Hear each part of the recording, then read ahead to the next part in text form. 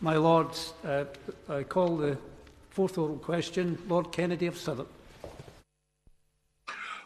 My Lords, I beg leave to ask the question standing in my name in the order paper, and in doing so, further house my relevant interests as set out in the register. Call the Minister, Lord Greenhalgh. The Government will fund the cost of replacing unsafe cladding for leaseholders in residential buildings 18 metres and over in England. This will make homes safe and protect leaseholders from costs. There is no reason to suggest that there will be a funding shortfall for eligible applications to our remediation funds. Lord Kennedy of Southwark. My Lords, the response from the Government is woefully inadequate. When is the noble Lord, the Government and the Prime Minister going to get a grip? The thousands of people trapped in this living nightmare need their government to help and support them. When are we going to see action on the failures of the companies who built these buildings, the professional failures, the insurance companies not delivering on their obligations, the increased insurance premium costs levied on people, the Building Safety Fund contract terms which are not fit for purpose, the unrealistic bills being sent to innocent victims, the dangerous fire safety defects not addressed, the building safety defects not addressed, the EWS1 form fiasco, which is making buildings unsaleable. What is it going to take to get the government to make those responsible pay up and the innocent victims get the justice they deserve? My Lords, I think that extended beyond 2 points, but in answer to the noble Lord, in addition to the 5.1 billion, which is an unprecedented sum towards the remediation costs, we recognise the need to strengthen redress mechanisms, and that will come forward as part of the Building Safety Bill. We've also stepped forward to support the installation of many hundreds of alarms to ensure that people do not have to pay for costly Waking Watch with our Waking Watch relief scheme of some 30 million. And we also recognise that it is for the building owners to shoulder their statutory responsibilities to keep their buildings safe, and we'll continue to work with all levels of government to make sure that that happens and the costs are not passed on to leaseholders. Manchester. My Lords, 4 years on from Grenfell, one of the heaviest burdens being borne by those trapped living in unsafe buildings, whether cladding or otherwise, is simply not knowing when their plight will end. Will the noble Lord the Minister now urge Her Majesty's Government to present this House with a clear timetable and deadline for resolving all outstanding issues so that residents will know when they'll be able to live in their homes safely and when they'll be able to sell them for a proper price? My Lords, we have made further progress on the remediation of all forms of unsafe cladding. Nearly 700 buildings have had their funding approved, and around 400 million has been allocated as part of the Building Safety Fund. We recognise some of the problems of people with regard to access to EWS1, but that's why we've seen the RICS guidance that will hopefully see a more proportionate approach has been adopted by about 80% of lenders. Is my noble friend the Minister aware that there are instances where leaseholders have paid for recladding, mainly through their service charges, but freeholders, who are the only people who can claim for repayment, are withdrawing their applications because of onerous conditions imposed by the government? Would you consider changing the legislation to allow the leaseholders to claim for the repayment of funds rather than freeholders? Unfortunately, we are aware of such cases that my noble friend has raised with me, and I thank him for doing so and drawing it to my attention. It is shameful that some building owners would rather refuse the government's offer of funding and push unaffordable costs onto innocent leaseholders rather than taking responsibility for ensuring that their residents are safe.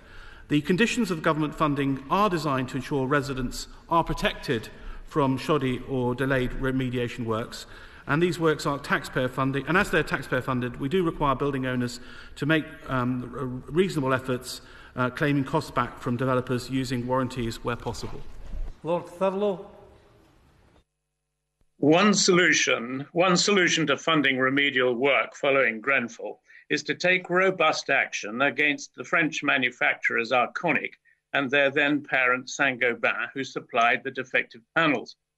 Following concerns over the safety of these panels in France, I read they withdrew them from sale in their own country, yet continued selling them in the UK. Disgraceful and ethically dishonest. May I ask the Minister what action the government is taking to demand compensation from Arconic and or Saint-Gobain? It should not be a UK taxpayer burden. My Lords, we've got to let the inquiry take its course, but what I would say is we recognise that it's thrown up deficiencies in testing, and so the Secretary of State has commissioned an expert group to look at construction products testing, and we're also establishing a new regulatory regime as well. My Lords, the Minister will remember 2 months ago when we had the emotional debates on ping-pong on this issue, that he said that the government would be coming forward with further measures to deal with a comprehensive settlement in respect of leaseholders, and that was the argument as to why he wasn't prepared to accept the view of this House that we should impose a timetable. My Lords, that was 2 months ago. Could he tell us precisely what measures the government has come forward with in the last 2 months? Well, we've continued with the progress with the existing fund, which is now at over £5 billion, and we've seen, and I said we've seen nearly 700 buildings that have had the funding approved for the remediation of other forms of unsafe cladding that's similar to the type that we've seen on Grenfell Tower. Obviously, further details around the financing scheme will be announced in due course. Chairman. On the 24th of May, I asked the Noble Lord the Minister about the funding gap in remediating external wall cladding.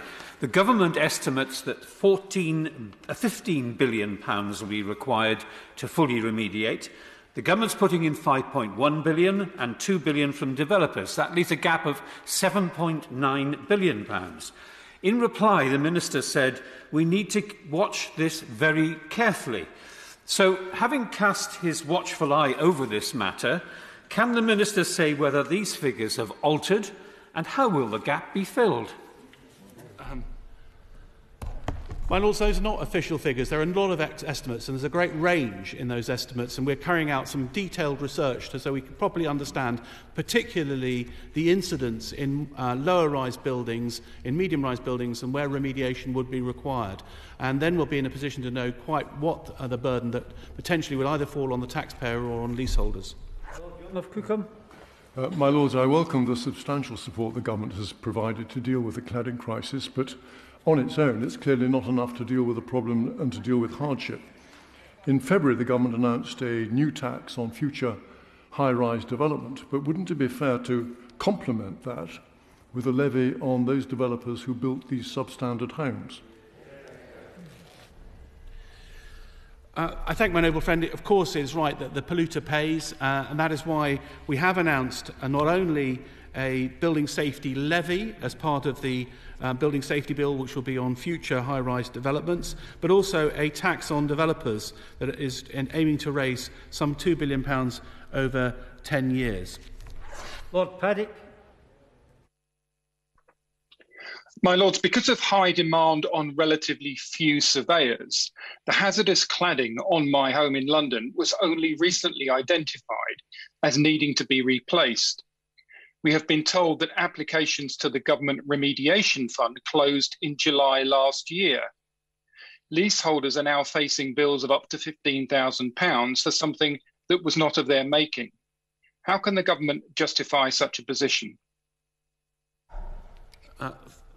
First of all, although the registration closed for the initial tranche of £1 billion, we have announced a further £3.5 billion, and therefore the process about registration for the further amounts of money that are available for, if your building qualifies, you would be available for government funding and will be able to register, and further details will be announced in due course. Baroness Watkins of Tavistock. My Lords, this government and previous governments have encouraged essential workers to buy into shared ownership schemes. It has been reported in the last week in various newspapers that some shared owners who own as little as a quarter of the flat in which they live are receiving demands for up to £100,000. This includes teachers, nurses, laboratory technicians.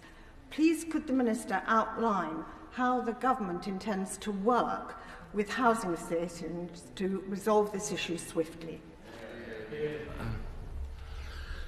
My Lords, there was media coverage of a medium-rise building where leaseholders and also shared owners who were facing demands of around £100,000, and I was struck by that, not least because the building in question did not have unsafe cladding. So there we have a medium-rise building without unsafe cladding, with some building safety defects that refer to compartmentation, and then trying to talk about levying bills of £100,000 seems to be disproportionate. So I've met in that case with the Housing Association, talked it through with my officials to encourage them to find a more proportionate approach to keep people safe in these sorts of buildings.